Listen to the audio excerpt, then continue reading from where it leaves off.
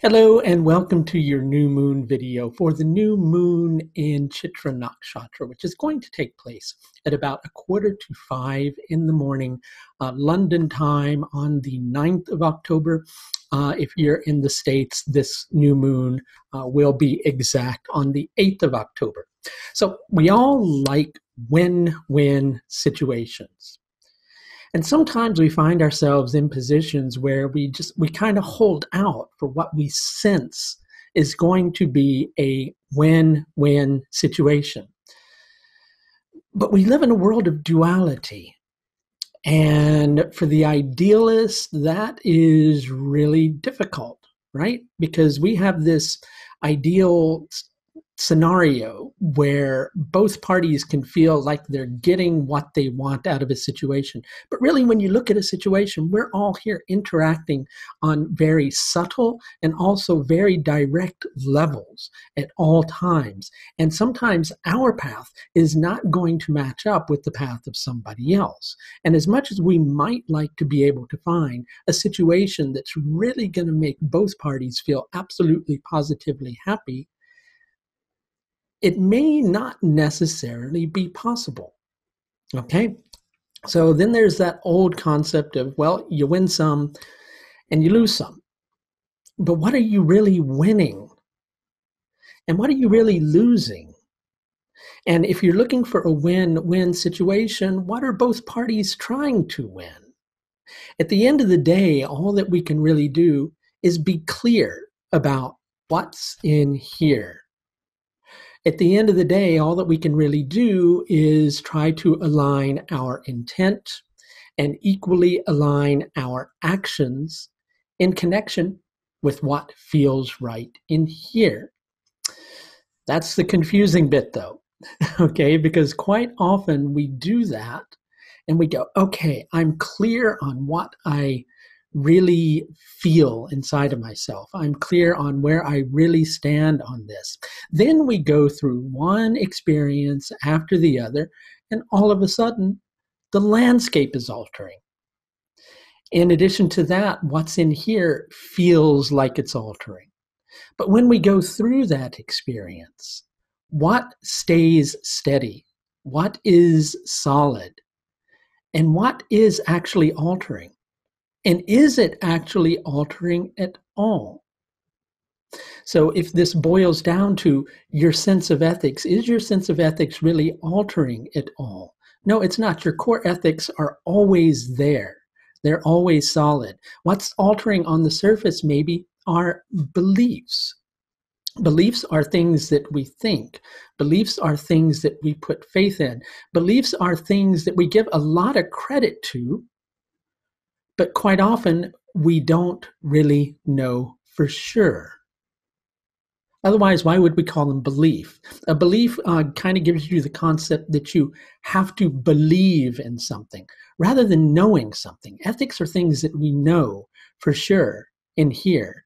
And when that is your driving force, you're living in alignment with your soul. And then it's not a case of winning, and it's not a case of losing. It's just a case of being. And perhaps that's the particular type of situation that you find yourself in now. At the time that this particular new moon is taking place, we have 3 planets connecting to each other in Chitra Nakshatra. With Chitra Nakshatra, there's this whole level of going, well, you know what? I just want to be able to enjoy what feels right in here. And one part of me feels like I need to be ferocious in alignment with that and accepting nothing less than what feels to be absolutely the best in association with that. And on another level, that's absolutely right. But notice I said on another level, because mixed in with this whole scenario is this feeling that you're somehow teetering on the edge of a change. There's a situation that you're dealing with where there's a sacrifice that's being made. There's a set of limitations that you're dealing with.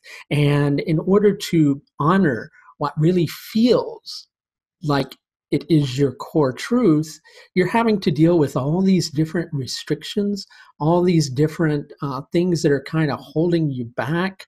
And on one level, you're trying to make peace with that.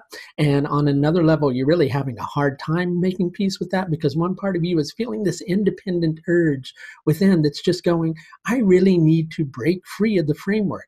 Well, that's taking place because of Venus's retrograde motion through Swati Nakshatra, connecting with Jupiter in Vishaka Nakshatra right now. Basically, Jupiter is as well building up to a alignment with Rahu in Pusha Nakshatra. That's going to become more precise about the beginning of November. At that time, things should begin to become a little clearer about what it is that you're actually willing to sacrifice for, and what it is that you actually hold sacred and are not willing to deal with limitations on. So confusing, yes, it's confusing right now, because again, you'd like to have a win-win situation. But again, there's no winning. There's nobody that's going to win in this. Equally, there's nobody that's going to lose in this. When people are aligning with what is true and right within themselves, you can do nothing else. And that's the path that you're meant to be on. When you're not doing that, again, that's a choice that you're making.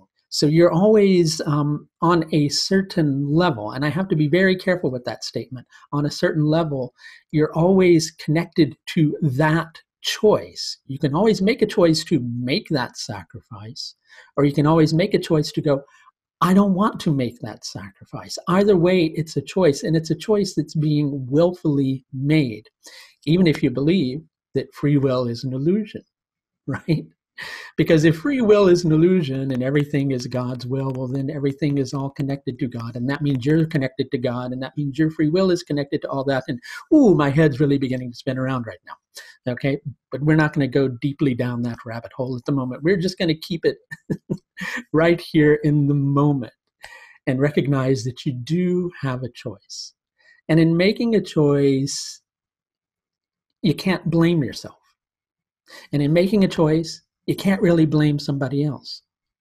So when it comes down to that, is there truly any winning? And is there truly any losing? Think about that.